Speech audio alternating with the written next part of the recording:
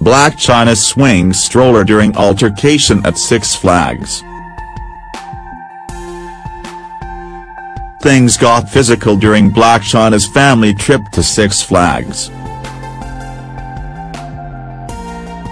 Sunday, Blac Chyna was caught on camera losing her cool when she picked up a plastic stroller and attempted to use it as a weapon against someone during an altercation while at Six Flags.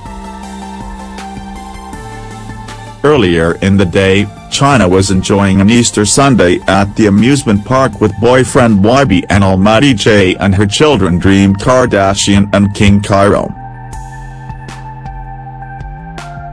Things quickly turned sour when footage surfaced of a woman getting into a fist fight with two members of Blac Chyna's crew, in addition to several other angles of Blac Chyna picking up an empty stroller and swinging it in the woman's direction.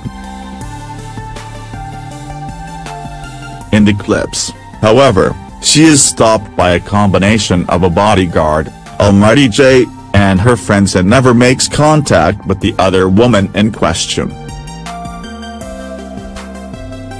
While there are no concrete details on what exactly led to this fight, Blac Chyna did take to her Instagram stories to provide a bit more context as she wrote, "Being famous is hard enough dealing with scrutiny, but when some feels comfortable to come and touch your child, it's a whole other story."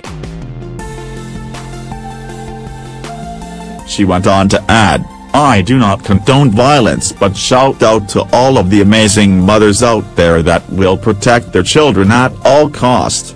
Love, King and Dreams, Sick, Mommy." While there are no signs of King or Dream in the clips in which the altercations ensued, they definitely were in attendance with their mother, as previous clips were uploaded of the family's playtime before things went left.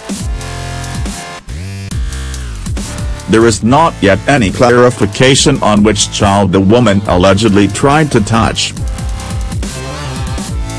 Currently, Chyna is embroiled in a custody battle with Rob Kardashian over the one-year-old Dream. Previous public missteps from either parent have been used by the other to discredit their ability to care for the young Kardashian, and there is no telling how this may play into the case as new details emerge.